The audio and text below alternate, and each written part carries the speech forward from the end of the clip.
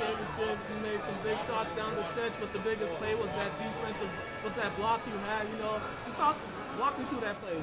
Well, I knew they were going to somehow get the ball into her, and when I saw that screen coming, I just knew she was going to get the ball, so I let her catch it, and I kind of just knew I couldn't foul her, but she was not making that layup, so I kind of did what I had to do. Yeah, and you know, every time they went on a run and we take a lead, your team responded. You personally, you hit a big three, then you hit another shot, you know, and it seemed like you was missing a lot at the rim, but then down the stretch you kind of found your rhythm. And is that just a case of you just keeping your head in the game? Yeah, I definitely did not want to lose this game, like under any circumstances, so I really just focused in and I just let the game come to me and I just hit those shots. So.